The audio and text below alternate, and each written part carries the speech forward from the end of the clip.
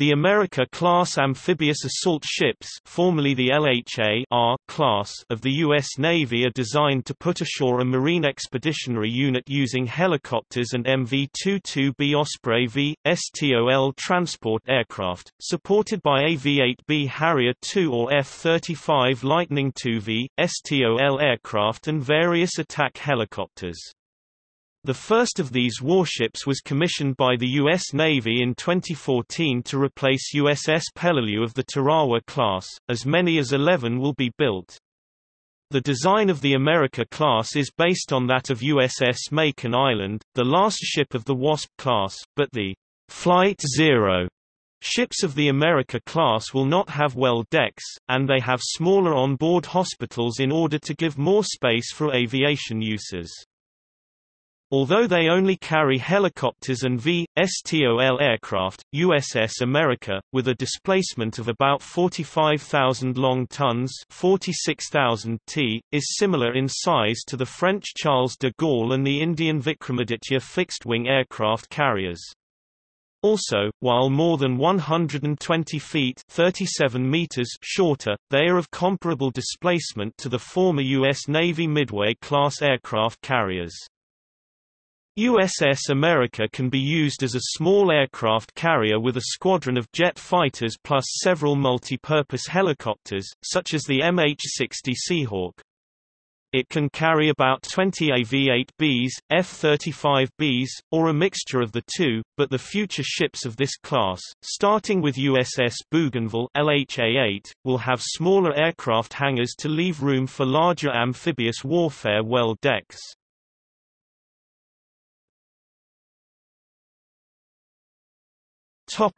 Design. America is based on the design of USS Macon Island, herself an improved version of the Wasp-class amphibious assault ships with gas turbine power.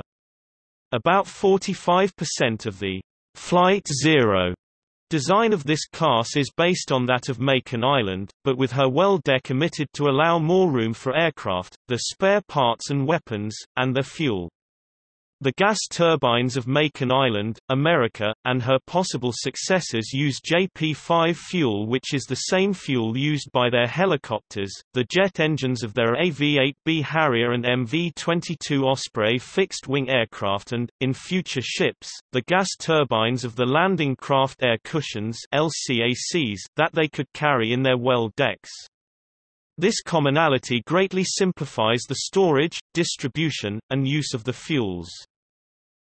The typical aircraft complement for the first two vessels is expected to be 12 MV-22B Osprey transports, 6 F-35B Lightning II STOVL multirole jet aircraft, 4 CH-53K heavy transport helicopters, 7 AH-1Z, UH-1Y attack utility helicopters, and 2 Navy MH-60S Nighthawks for air-sea rescue. The exact makeup of the ship's aircraft complements will vary according to her mission. She can carry about 20 AV-8Bs or F-35Bs, and 2 MH-60SEs to serve as a small aircraft carrier as demonstrated by Landing Helicopter Dock (LHD) operations in Operation Iraqi Freedom. The U.S. Marine Corps is now more concerned about anti-ship missile attacks from fast attack craft. To counter such attacks, the Commandant of the Marine Corps wants to keep the amphibious ships farther offshore.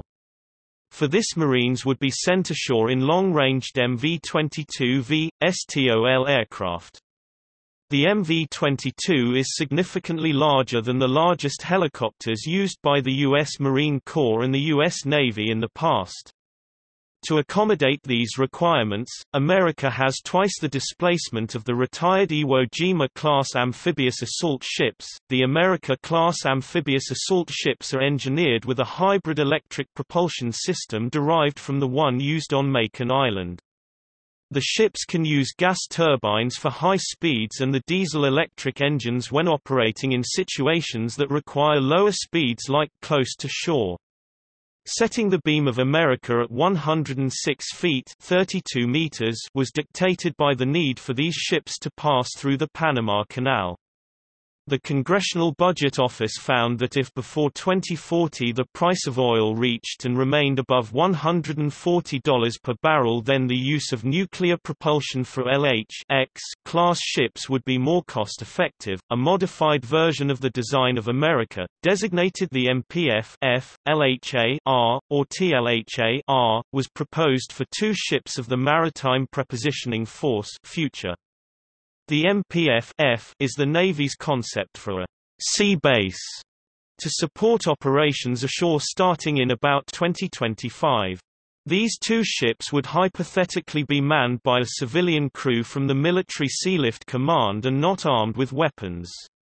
Funding for the MPF-F and the LHA-R was tabled by the Senate Armed Services Committee in the fiscal year 2008 budget.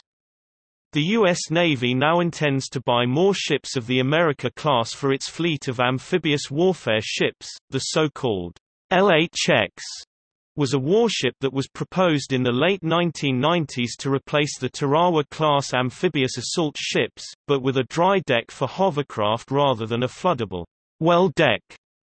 After 2000, the LH-X, the so-called amphibious assault ship future replacement, was put forward to replace all of the LHDs.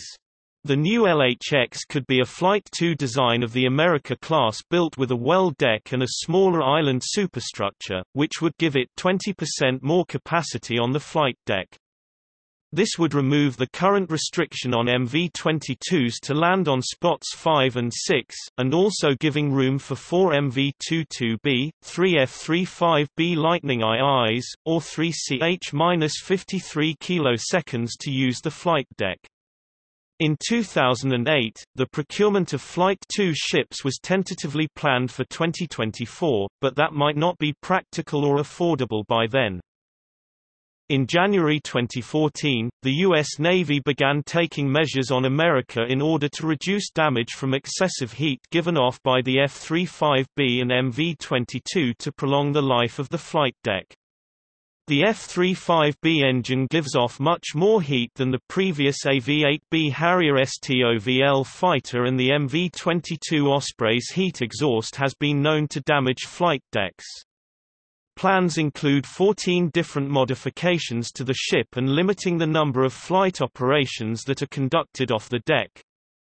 The U.S. Navy is looking for cost-effective solutions that will not affect the combat effectiveness of America.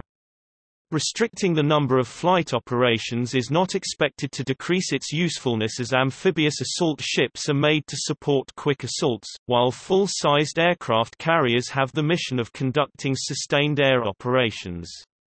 Lessons learned from these measures will be applied to Tripoli and Bougainville under construction, which will allow them to perform complete unrestricted operations.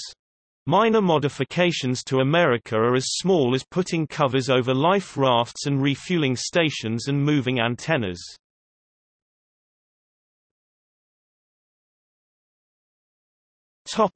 Well deck.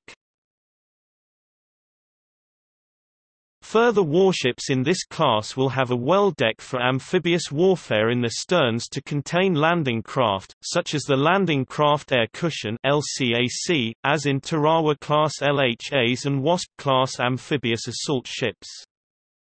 The addition of a well deck will leave less space for aircraft on board the ships, but the early operational assessment of 2005 criticized the Flight Zero design because the expanded aviation facilities gave no space for a well deck.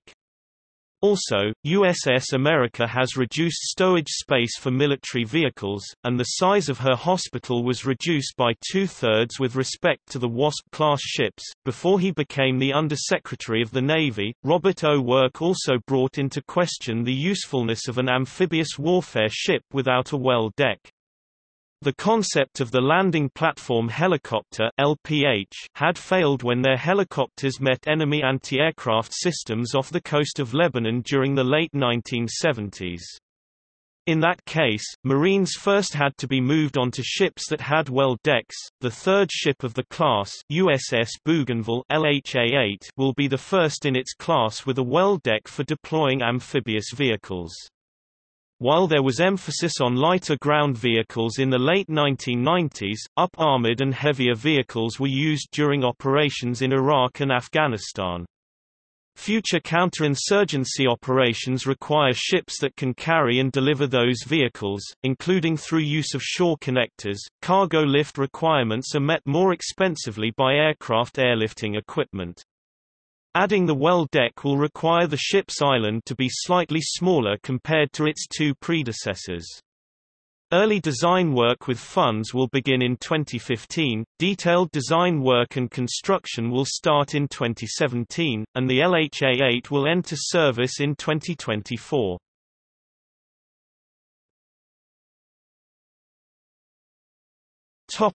History. The program started in July 2001, with development beginning in October 2005. The production decision was made in January 2006, and construction of LHA-6 began in December 2008. The keel-laying ceremony was on 17 July 2009 with delivery originally planned for August 2012.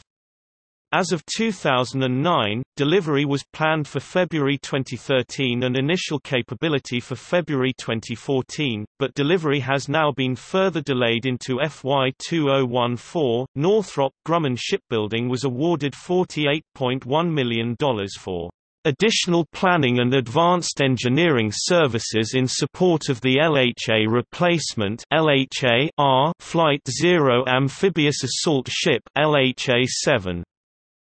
On 28 October 2010, to run until May 2012.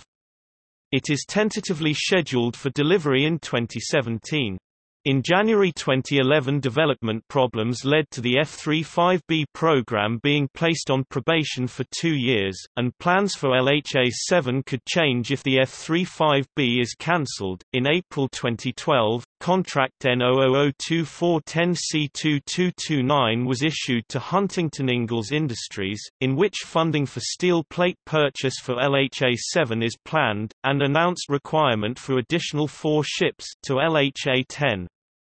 LHA-7 will be laid down in April 2013 and her commission is planned in 2018. On 4 May 2012, Secretary of the Navy Ray Mabus announced the selection of USS Tripoli as the name for the Navy's next large-deck amphibious assault ship, LHA-7. On 13 June 2014, the U.S. Department of Defense announced through its website that DoD had rewarded General Dynamics National Steel and Shipbuilding Co., San Diego, California modification to the reward as part design, development work on LHA-8 for $23,500,000. On 20 June 2014, Tripoli's shipyard, Ingalls Shipyards, authenticated the ship's keel in ceremony by the ship's sponsor, Lynn Mabus, wife of Secretary of the Navy, Ray Mabus.